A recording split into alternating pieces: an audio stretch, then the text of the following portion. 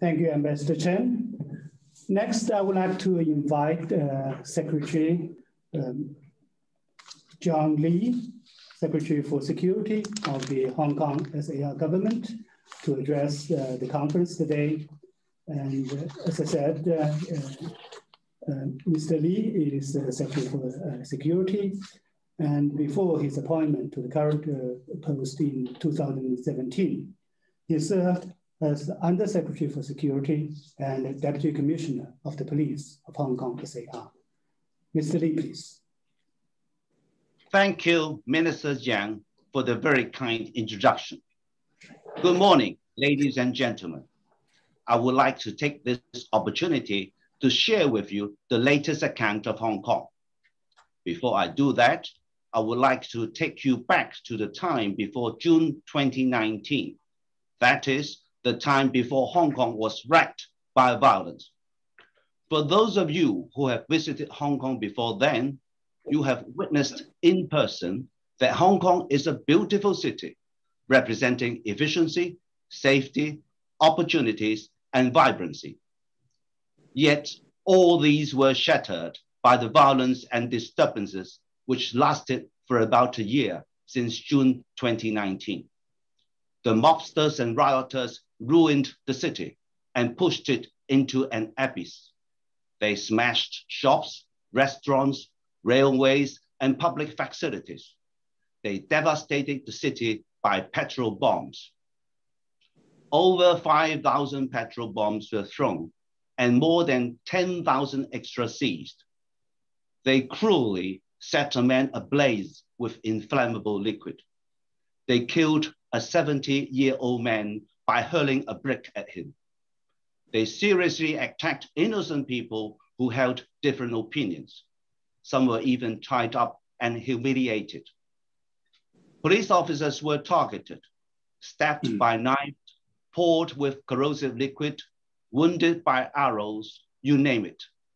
6 genuine firearms were seized, together with over 1,000 rounds of genuine ammunition.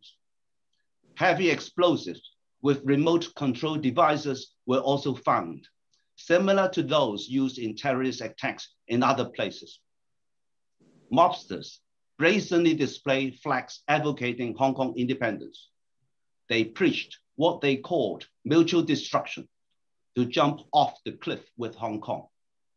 Some shameless individuals even incite fallacies such as to break the law to achieve justice.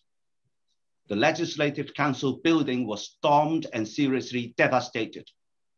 Foreign intervention was rampant, with money, supplies, and other forms of support provided to the mobsters. What kind of people would destroy their hometown for mutual destruction? Which countries would tolerate such violence on their homeland? What have outside forces been doing here? One unfortunate fact is that Hong Kong itself has failed to close a loophole in its system, which left its door open to national security threats. Despite having reunified with our mother country for over 23 years, Hong Kong has failed to carry out its obligation under the Basic Law, Article 23, to legislate to protect national security. This has created a vacuum. Certain external forces have exploited this vacuum to further their political gains at the expense of our national security and Hong Kong's interests. Some Hong Kong people colluded with these external forces and disgracefully called for sanctions against Hong Kong to crush the city's own interests. A foreign organization admitted at the hearing of a congressional committee of its country that funds were deployed to assist Hong Kong rioters in evading investigation.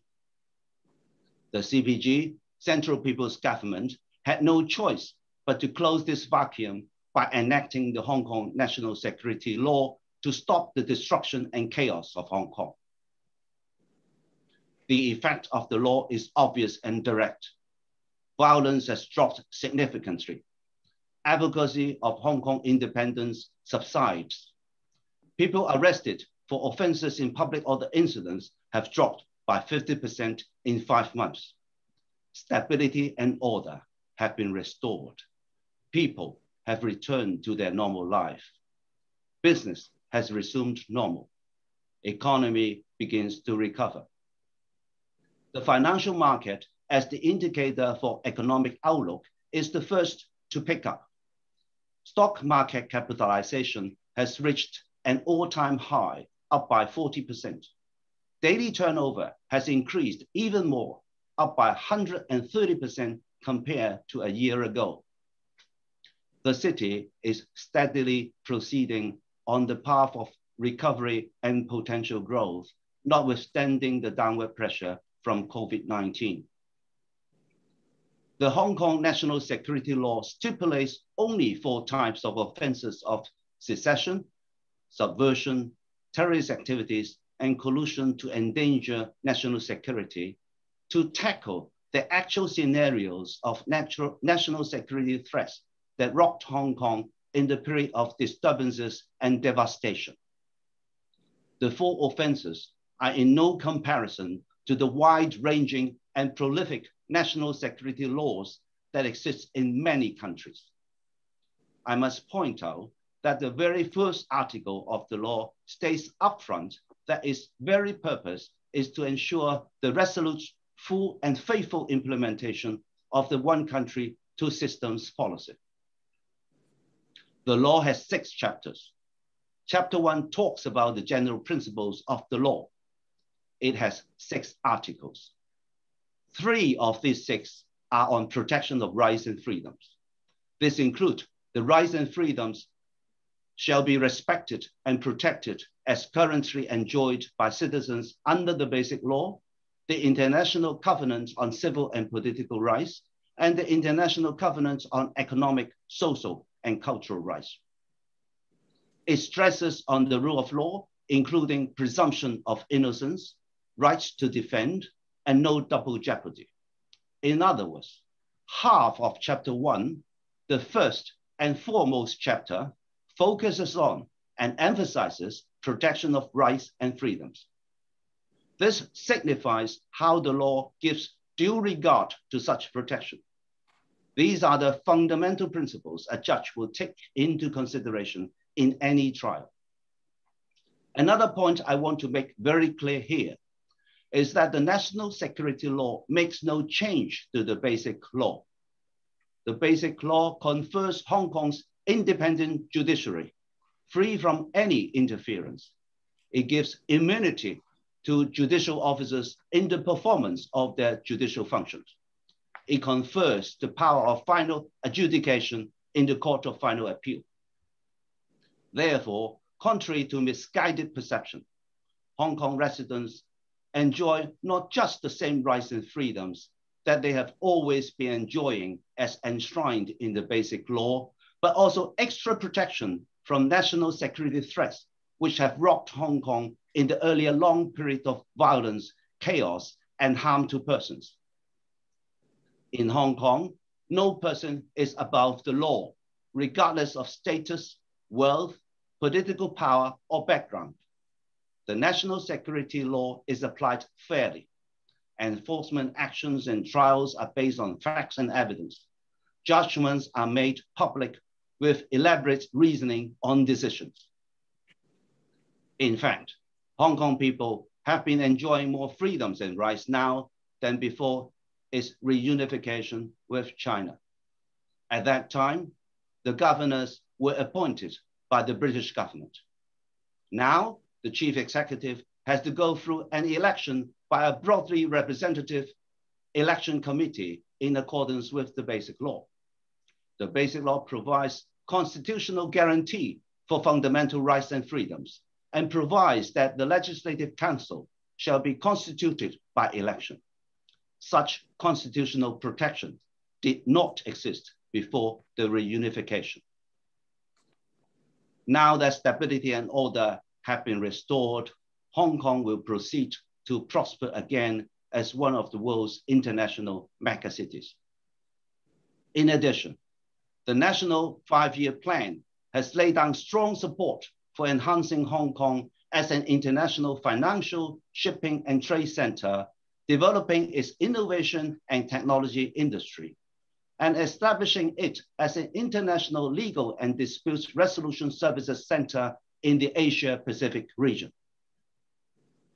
Hong Kong is one of the 11 cities that form the Guangdong, Hong Kong, Macau Greater Bay Area, GBA. The GBA has one of the highest industrial strengths in the region, a combined population of over 70 million, and a rich ecosystem of startups. It houses a majority of China's most innovative technology companies. The GBA will be one of the key centers of growth in China.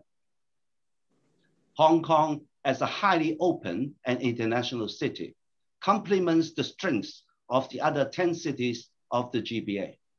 Markets, businesses, opportunities, and potentials will be beyond limits.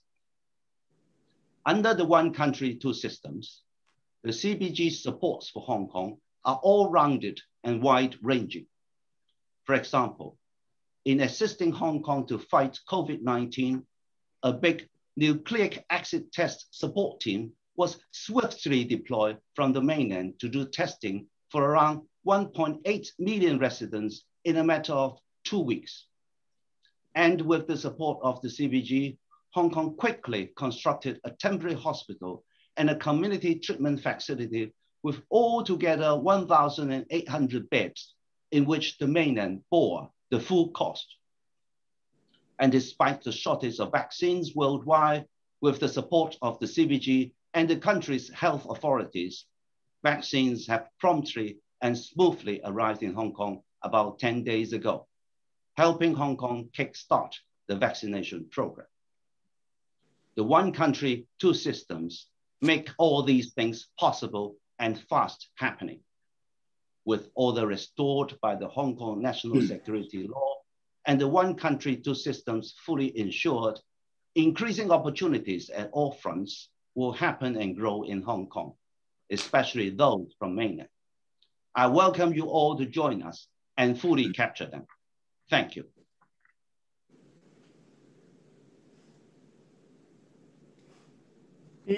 Secretary. Yes. Thank you, Secretary Lee. As Secretary for Security, Mr. Lee is also a member of the Committee for Safeguarding National Security in the Hong Kong SAR, and is literally hands-on in the execution of the Hong Kong National Security Law. So I believe that he will be ready to answer further questions. I thank him first for updating the situation in Hong Kong today, and also explaining in greater details what the national security law in Hong Kong is all about and how it helped Hong Kong in its role of maintaining one country, two systems and addressing the challenges in terms of economic development and also combating COVID-19. Thank you, Secretary. Next, I would like to invite the Honorable Martin Liao to speak. The Honorable Mr. Liao is a member of the Legislative Council, and he's also a non-official member of the Executive Council since 2016. And Mr. Liao, please. Your Excellencies, ladies and gentlemen, the need for national security protection transcends history. In every society, be it ancient, medieval, or modern, security comes first and foremost and take a great variety of forms, from word of a king to law made by the assembly. Almost every country in the world has its own national security law. All such laws are enacted according to the country's own perspective of its national security and adequacy for its protection. By its very nature, national security laws exist to protect a country from foreign intervention, encroachment, and attack. Not surprisingly, no country accepts intervention from foreign countries when national security is at stake. Much less will any country entertain encroachment or attack on its national security. Hong Kong is a special administrative region of China, where one country, two systems is practiced and enshrined in the Hong Kong Basic Law. The Basic Law was enacted in 1990 by the National People's Congress under the power conferred to it by Article 31 of the Constitution of the People's Republic of China. Whilst what one country, two systems should be may differ from person to person, such personal views are irrelevant. It is what the Basic Law says that prevails. By Article 23 of the Basic Law, the enactment of national security law in the Hong Kong SAR is tasked to the Hong Kong SAR, which may be a surprise to many. What it means is that in a unitary state, the national security law to be applied in a particular region is entrusted to what is essentially a local government of that region.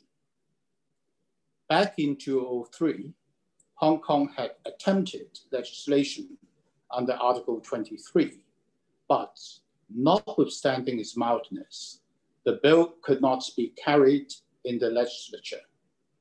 The attempt had also sharply divided the Hong Kong public. Ever since then, with effectively a vacuum in national security legislation, Hong Kong fell prey to advocates of extreme politics and foreign influence hostile to China. The basic tenets to one country, two systems, as embodied in the Basic Law, were grossly distorted over the years. Another attempt to promulgate a national security law under Article 23 in such a polarized society was seen to be too divisive. Almost a quarter of a century passed. In the meantime, Macau, the other special administrative region of China, had long enacted its own national security law under an equivalence provision in the Macau Basic Law. Despite Hong Kong's failure to discharge its duty under Article 23 to enact a national security law, the Central People's Government, the CPG, showed extraordinary tolerance towards Hong Kong and did not press the issue. Unfortunately, this extraordinary tolerance was misinterpreted as a sign of weakness by foreign forces hostile to China and their proxies who had established themselves in various walks of life in Hong Kong. They gleefully assumed, mistakenly, that the decades-long China implosion theory was finally translating from abstraction to reality. This illusion ignited new fantasies. Despite repeated warnings by the CPG, they charted a course to found a Hong Kong independence movement, either overtly or masquerading it under the guise of an indigenous movement and a self-determination movement, which challenged national sovereignty, security, and or territorial integrity of China. The Occupy Central movement in 2014 badly handicapped and at times paralyzed Hong Kong's economic and social life for 79 days.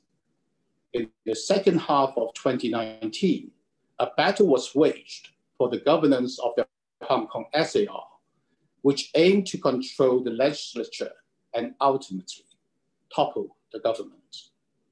It was backed by initially a violence campaign and later by a Hong Kong-style color revolution using terrorist means, which to the discerning eye was almost played to the script of the Ukraine Revolution in 2004 to 2005.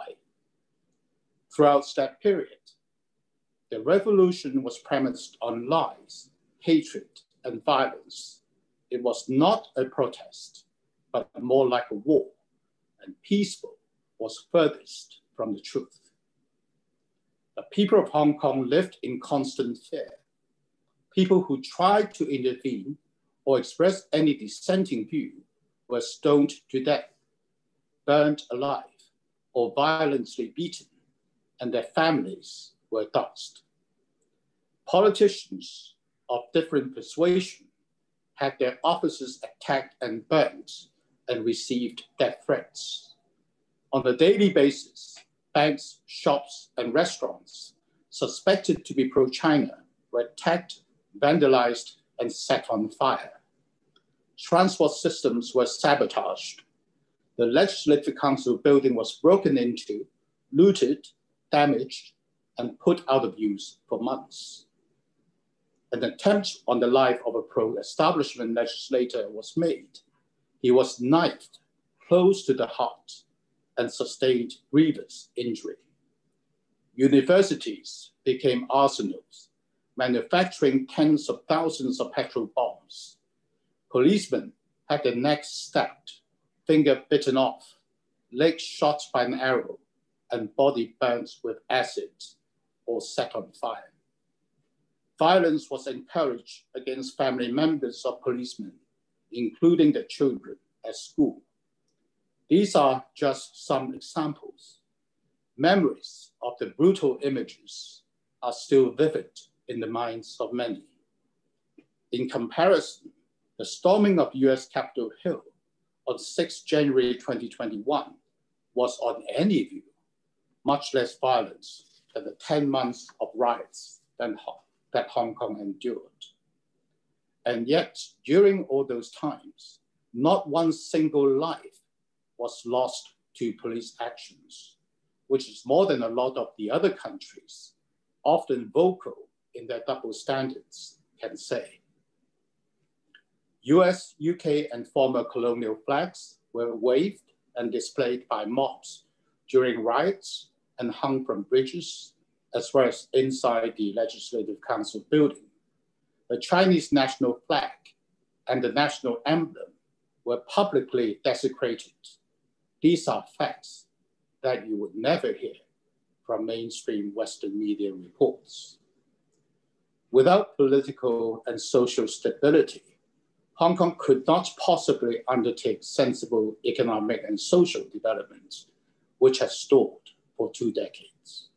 It could not even begin to resolve some of the deep-rooted problems, such as the rich-poor divide, land supply, housing shortage, and upward mobility for the young generation. It was against this tumultuous background that the resolution authorizing the enactment of the Hong Kong National Security Law, the NSL, was passed by the National People's Congress in May 2020.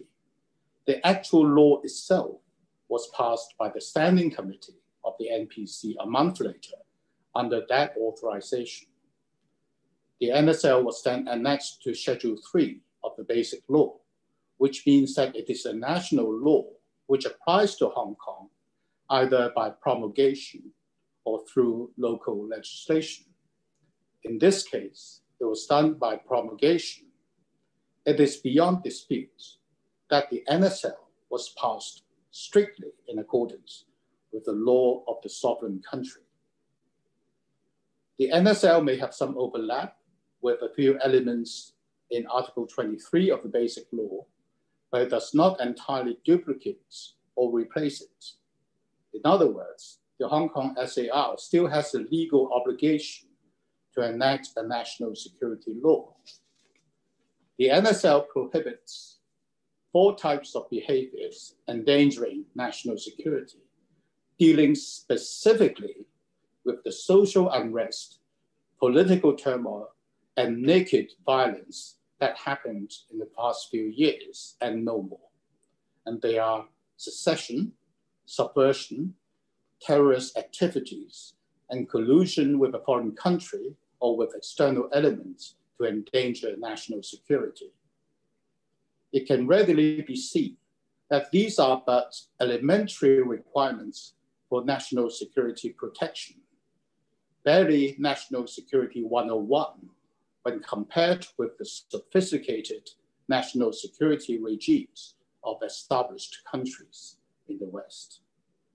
It came as no surprise that businesses, local and foreign, welcomed the NSL.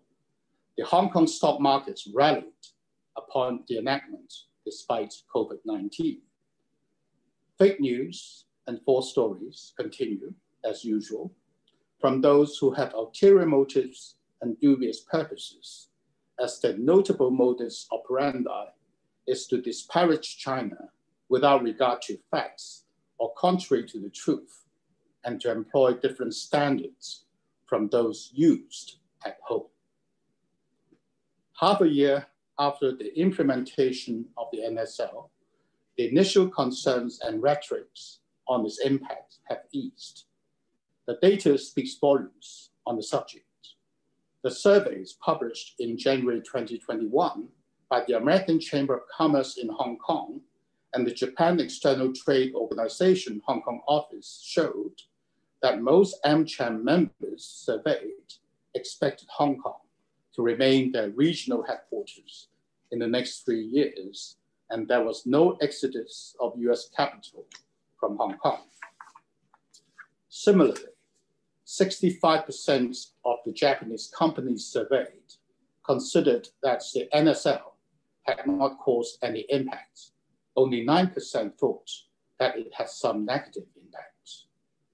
In financial performance, according to the records of the Hong Kong Monetary Authority, Hong Kong's financial markets in 2020 have thrived in every respect, e.g., the net inflow of capital, the strong Hong Kong dollar's exchange rates convertibility, a 3.9% increase in the number of asset managers, and a 20% increase in asset under management to reach $4 trillion with a net inflow of over $200 billion recorded. Hong Kong is the largest private equity hub in Asia Pacific after mainland China, and the #1 private wealth management center in Asia, second only to Switzerland globally. For IPO, Hong Kong was #2 after the Nasdaq by a small margin in 2020. The NSL is a national law enacted by the NPC Standing Committee, which expressly protects freedoms such as freedom of speech and of assembly, and has built-in legal principles such as the presumption of innocence and the rule against double jeopardy. Clearly, the NSL is a stabilizing force necessary for Hong Kong and provides a congenial platform for normal life, as well as business and investments for the benefit of not only Hong Kong, but the entire world. The stability that has returned to Hong Kong is testament to the benefits of the NSL. Hong Kong will flourish with the mainland as its hinterland, as the CPG has always provided staunch support to Hong Kong. The domestic and international dual circulation economic strategy, as envisaged in the 14th Five-Year Plan of China, will benefit Hong Kong in its proximity and kinship. On the regional level, Hong Kong will play an important role in the Guangdong, Hong Kong, Macau Greater Bay Area, especially in finance and technology. Recently, the CPG is lending support to Hong Kong to join the Regional Comprehensive Economic Partnership Agreement, which will facilitate Hong Kong's commercial sector to expand its markets and reinforce the global supply chains. Let me conclude by quoting the words of Alan Smith, former chairman and CEO of Jardine Fleming and former vice chairman of Credit Suisse First Boston, in his article, What the Hong Kong Narrative Gets Wrong. Mr. Smith has this to say: what I call the Hong Kong narrative, promoted by too many in the West as part of the larger ideological battle with China. So often, media portrayals of Hong Kong paint a dystopian picture, unbalanced and at odds with reality. And he concludes, in sum, if your idea of Hong Kong is dominated by images of young idealists being oppressed by the state, you are seeing the story through the distorted and very narrow lens of the Hong Kong narrative. And I'll stop there. Thank you very much for your time. Thank you. Thank you, Martin Liao. As a senior member of the Legislative Council, Martin Liao shared with us the history of Hong Kong since that developed into the enactment of the Hong Kong National Security Law. And from a legal point of view, he explained in greater details of what this law is all about and the reaction, the positive role of the law since its adoption from the community and the society in Hong Kong, including the business and the foreign communities. So thank you very much, Martin Liao. Next, I would like to invite Dr. Henry Ho to speak and to address the audience. Dr. Ho represents the vibrant civil society of Hong Kong, and he is founder and chairman of One Country, Two Systems Youth Forum. Dr. Ho, please. Thank you. National security is of utmost importance to any country in the world. Around the world, Hong Kong and Macau are the only local administrative regions which have been authorized to enact a national security law, according to the Basic Law, a constitutional document for the city. Unfortunately, the legislation was not in place for Hong Kong after 23 years, nearly half of the 50-year period, to which Hong Kong's high degree of autonomy was granted. The 6-month riots in 2019 demonstrated that the threat of national security in Hong Kong was no longer hypothetical and has caused serious threats to law and order, as well as lives and properties in Hong Kong. Biased reporting by some media, filled with violence, lies, and rumors of protesters directed to the police force, has brought this Asia's world city to a halt. It was under this background that the central government, through the National People's Congress, has enacted the national security law in Hong Kong under the power vested by the Basic Law. Hong Kong's law and order were quickly restored, and people's livelihood were largely back to normal after its enactment on June 30th last year. The outstanding issue in Hong Kong right now is the fight against COVID-19, the progress of which has not been very satisfactory at all. As a think tank leader and a citizen brought up in Hong Kong, I feel obliged to present the real situation of Hong Kong to this council and address some misconceptions by the Western media and community towards the law. In the interest of time, I will pick a few most widely held misconceptions and respond one by one. First, are the cases adjudicated by mainland judges or hand-picked judges by the chief executive of the city? The answer is no. According to Article 44 of the law, the chief executive shall designate a number of existing judges to handle cases concerning offense endangering national security.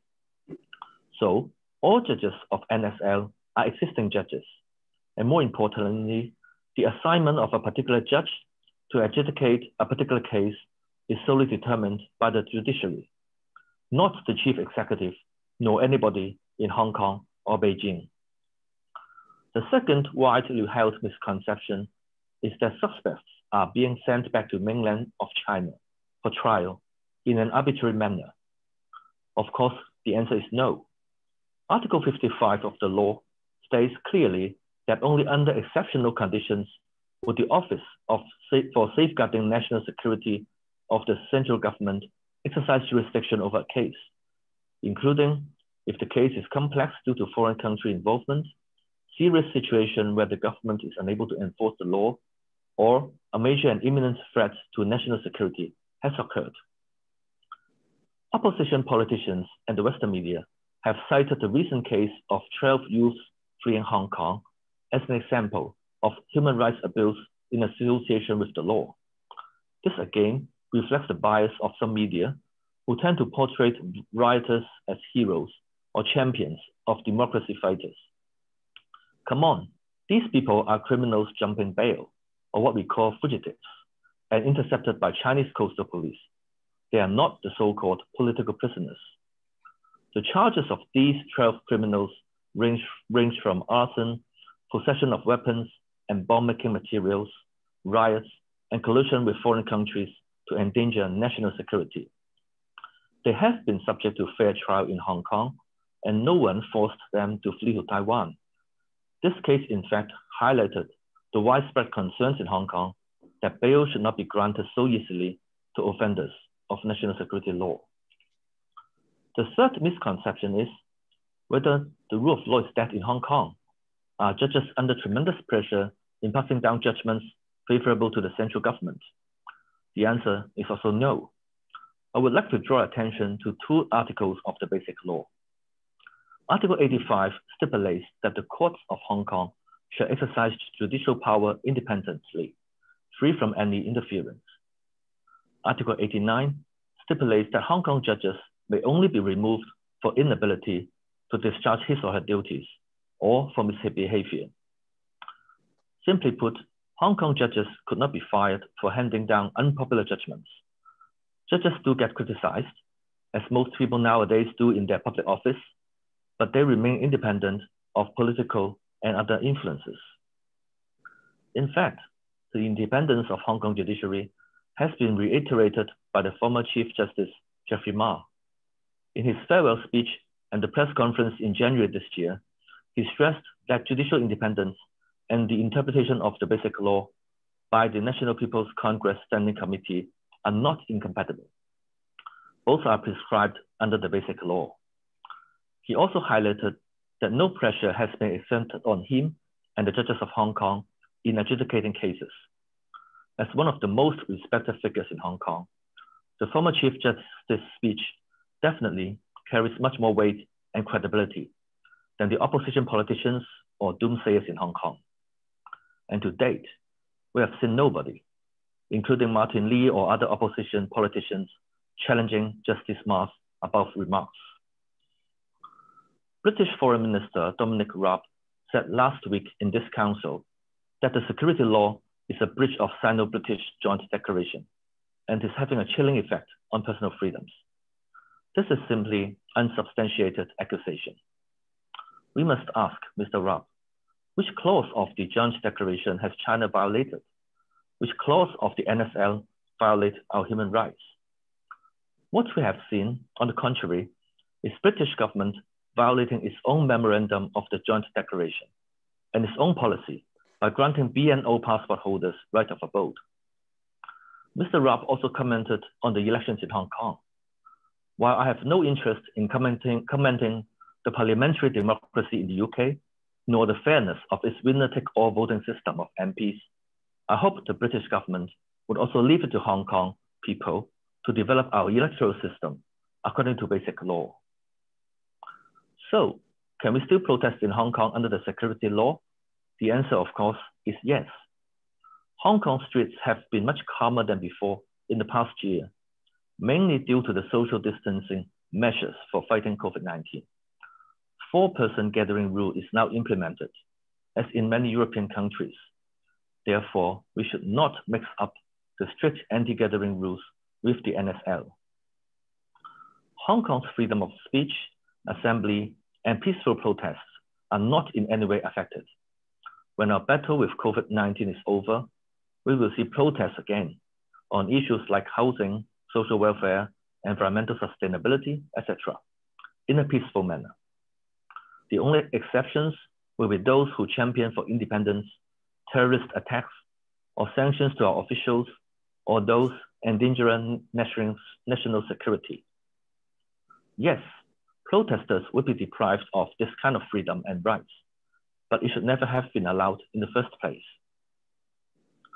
In the past year or so, we have seen the executive and the judiciary of Hong Kong discharging their responsibilities in accordance with the Basic Law. The judiciary has been dedicating its efforts in interpreting the law, which is a piece of continental law in a way compatible to its common law tradition. A recent example concerns the interpretation of Article 42 of the law about the threshold of bail for defendants. The Court of Final Appeal, in the case of Jimmy Lai's bail application, indicated in February clearly that this provision is a specific exception of the general bailing regime. The judges also highlighted that the presumption of no bail was not something new, as they have cited examples in other common law jurisdictions, such as Canada, South Africa, or Australia, where it requires the accused person to establish why he or she should be on bail. In fact, many accusations on the implementation of the law are ungrounded. As to this date, no cases have been concluded and no accused persons are penalized. I would hope members of the international community and media will take a rational and objective approach in assessing the law and trust the independence of our common law judges. On a final note, as a researcher on one country, two systems principles and the basic law, I would like to stress that one country, two systems policy is still being fully and successfully implemented in Hong Kong. The essence of one country, two systems could be summed up in one sentence. Hong Kong should maintain a system which is different yet beneficial to China, our country. Beijing has never intended to turn Hong Kong into another Chinese city, as Hong Kong's unique system has provided huge benefits to China. China will be the first to suffer if Hong Kong becomes a socialist city. On the other hand, Chinese government, as in all governments in the world, would not tolerate any attempts of anyone to endanger its national security, to carry out terrorist attacks, or to seek independence in Hong Kong. I am confident that if people in Hong Kong and the rest of the world would bear this in mind, one country, two systems policy would survive and sustain well beyond 2047. Thank you. Thank you, Dr. Ho. As he said, Dr. Ho is someone who grew up in Hong Kong and understands Hong Kong than many of the outsiders.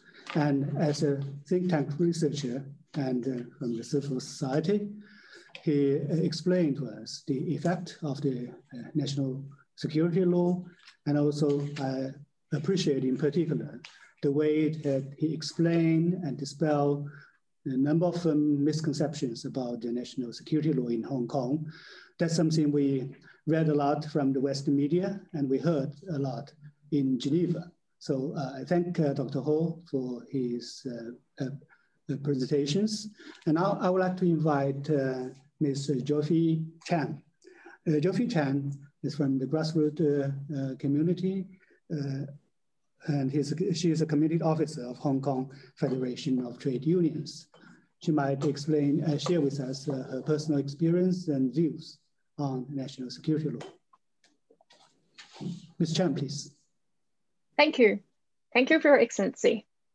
For those of you who try to understand what happened in Hong Kong and what's actually happening in Hong Kong, I recommend this book called The Other Side of Story, written by Nuri Fatachi. Fatachi is a foreign writer / editor based in Hong Kong. Fatachi reviews the inconvenient truth for much of the audience here. Not that our audience does not have the ability to differentiate between right and wrong, but it's because the authentic side of the story of Hong Kong, sadly, is not often seen in the mainstream media, especially those in English. Before quoting from the book to let you have a full grasp of how a foreigner perceived the riots in Hong Kong, I would like to first begin with a shocking story, which was reviewed by Fatachi back in December 2019, just to let you know who speaks for the people of Hong Kong. On the 18th of December 2019, Fatachi published an article exposing that a widely quoted anti-China source who uses a Chinese name is actually a Westerner. For more than 5 years leading up to the riots in Hong Kong, a certain Kong Xionggan is frequently cited in the English language press, including the Washington Post of the US, the UK's Guardian, France 24, Deutsche Welle of Germany, etc. This Kong Xionggan, who portrayed himself as a local-born writer, is in fact an American and a former Amnesty International staff member. His real name is Brian Kern. Not to mention, Kern was filmed giving instructions to black-clad rioters, giving rise to the allegations that he was a CIA agent. While it's not illegitimate to publish material under a pen name of different ethnicity, it is reported that Kern fled Hong Kong just before the national security law comes into force on the 30th of June 2020. Maybe he believes that he's guilty under the national security law. But how many more Brian Kern in disguise? We do not know. No one knows why the international language media, which regularly quoted Kern, did not fact check his identity. Whether intentional or not, no one knows. All we know is the English-speaking audience has been hearing the voice of America speaking as the people of Hong Kong for more than 5 years, and probably for longer had the truth not been revealed. We also know that pretending to be a native Chinese, spreading anti-China messages for more than 5 years worldwide would be more than sufficient in painting this false picture of Hong Kong and China. In Fitachi's new book, there's a chapter named A Brief History of Lies, in which he reviews the sad history of lying about the numbers of protesters and the Western media's biased policy to present as fact whichever lie makes Hong Kong look worse. 2 million was right at the top of almost every report, as the number claimed in one of the Black Clads marches in June 2019.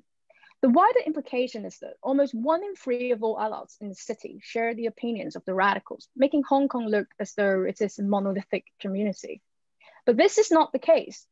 For instance, as Fitachi pointed out, a Hong Kong Baptist University survey earlier found an average passing rate of 4,000 marches every 10 minutes. Given the distance of the march, the total claim figure of 2 million could only have been achieved if everyone had sprinted the entire distance. Not only the speed of the marches is in question, there are also other scientific analysis regarding the density of the march crowd, extrapolating that the number of marches claimed were nothing but wild exaggerations. However, the Western media chose to present only the fantasy number. The New York Times, for example, hilariously stole the form of words from discount shop windows and said that there were up to 2 million protesters in an article dated on the 20th of October, 2019. And that's the exact wording from the New York Times. Surely it is rooted in the organizers' incentive to inflate the number of supporters. But what about the Western media and politicians who choose to believe only in the unjustified claim of the Black Clads? Whatever the political agenda, what happens to valuing the truth? During the riots in Hong Kong, we often see every camera pointing in one direction to form this false narrative of police brutality in Hong Kong and the violent rioters as heroic democracy activists with a noble cause. In the name of democracy and human rights protection, radical rioters in Hong Kong were responsible for many vicious incidents, including vandalizing the liaison office of the central government, storming the Legislative Council, damaging public facilities, beating up a journalist, biting off police fingers, setting an ordinary citizen on fire and killing another with bricks. I was one of the victims too. In October 2019, I was a candidate for a district council election. The right to take part is set out in Article 21 of the Universal Declaration of Human Rights. Yet just because I do not agree with the acts of the rioters, my election campaign office was under violent attack in the run-up to the election. Under the mobilization and the encouragement of my political opponent, Black Clads rioters even came to my office and threatened to burn my colleagues and I to death. Throughout the campaign and even after, my whereabouts were tracked and made known on social platforms used by Black Clads rioters. And of course, harassment and death threats ensued. Still, these Black Clad rioters are glorified in the West and have even been nominated for the Nobel Peace Prize for 2 years in a row, when in fact, these radicals were undermining the fundamental human rights of expression, safety, livelihood of those who refuse to submit to their political demand of Hong Kong independence. With the national security law in place, I feel much safer, and my right to freedom of speech being protected. Whereas there's a need for electoral reform to ensure a fair election, and that the election would not be hijacked by Black Clad rioters ever again. If the Black Clad rioters were peaceful democracy activists in the eyes of Western journalists and politicians, then by the same standard, those who stormed the US Capitol Hill earlier this year should also be labeled as peaceful democracy activists and be nominated for the Nobel Peace Prize. Why do the US politicians describe the DC riots as insurrection, when the US Speaker Nancy Pelosi once called the Hong Kong riots a beautiful sight to behold? Pelosi also said that the passage of national security law was a brutal sweeping crackdown against the people of Hong Kong. Who are the people of Hong Kong to which Pelosi is referring? The so-called 2 million people? the American voice behind the Chinese persona, the Brian Kern? Doesn't America have its own national security laws? With the same logic, is America's national security law a brutal sweeping crackdown against the people of the United States? Let me give you some facts. Since the national security law takes effect on the 30th of June 2020, up to the date of the 16th of February this year, only 98 people have been arrested under the new law. 98 people out of 7 million Hong Kong citizens.